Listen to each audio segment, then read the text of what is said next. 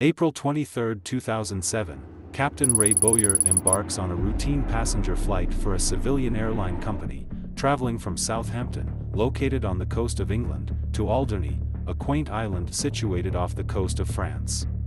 This particular flight has garnered recognition as one of the most extraordinary UFO sightings in recorded history.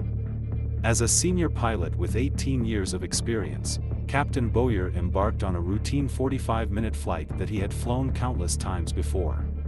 Flight 544, departing at 2 p.m., carried 9 passengers on board and enjoyed favorable flying conditions with excellent visibility for miles around. Captain Bowyer, while cruising on autopilot at an altitude of 1,200 meters and approximately 16 kilometers south of the Isle of Wight, was engaged in paperwork and keeping an eye out for other aircraft. During his routine tasks, Captain Bowyer's attention was suddenly drawn to an astonishing sight. He observed what initially appeared to be a brilliant yellow lamp or light. His first thought was that it might be an ordinary aircraft or perhaps a reflection from the ground or the sun. However, it became clear that this was no ordinary light reflection. The object he spotted was situated 88 kilometers away, and for a span of 15 minutes, Captain Bowyer, along with his passengers, witnessed this unidentified phenomenon. Utilizing binoculars with 10 times magnification, he discerned that it bore no resemblance to a conventional aeroplane. He confidently concluded that it was not a mere reflection but rather an emanation of light. Through his binoculars, he managed to make out a distinct shape. On nearing the object, a second identical shape appeared beyond the first. Both objects were of a flattened disc shape, with a dark area to the right. They were brilliant yellow, with light emanating from within, and I estimated them to be up to possibly a mile across. However, Captain Bowyer was not the sole witness to this extraordinary encounter. His passengers also observed the UFOs. One of them recalled the moment. Travelling back from Southampton to Alderney in a Trailander, I had noticed Ray looking out through the windscreen with his binoculars, which is quite unusual. I saw Ray turn around and talk to someone behind him while we were flying. Now, it wasn't worrying from the standpoint of flying, but it was unusual. And he was gesturing to something down below. Recognizing the significance of this sighting, Captain Bowyer promptly contacted Jersey Air Traffic Control to ascertain whether they could detect anything on their radar. The radar displayed a solitary primary contact in the vicinity described by Ray. I'm looking at a piece of airspace which is approximately 100 miles by 100 miles.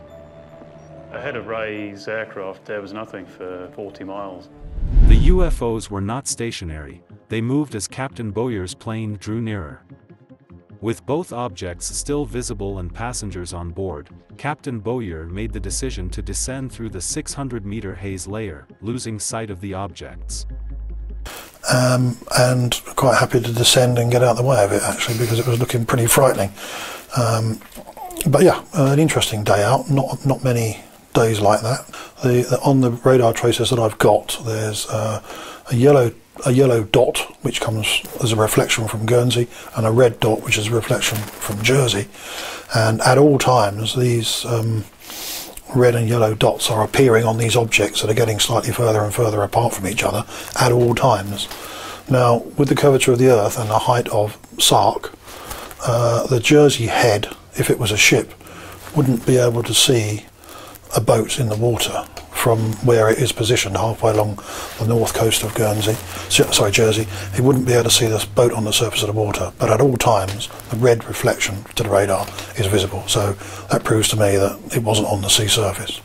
Also, the radar tracks go directly over top of Casquet's lighthouse, and not many ships do that. During the descent, Air Traffic Control informed Captain Bowyer that another pilot flying in the opposite direction, roughly 40 kilometers away, had also observed the UFOs to the north-northeast, confirming the sighting from an entirely different perspective. North-northeast towards Alderny, he could see an object matching the description that Ray had given. Once I'd heard the second pilot apparently confirm the sighting from an opposite direction, that's where it became really quite strange. certainly backs up what Ray was describing in terms of the apparent scale. He described at one point the object possibly being Boeing 737 sized. Upon landing, Captain Bowyer promptly reported the bizarre sighting, providing detailed drawings of what he and his passengers had witnessed.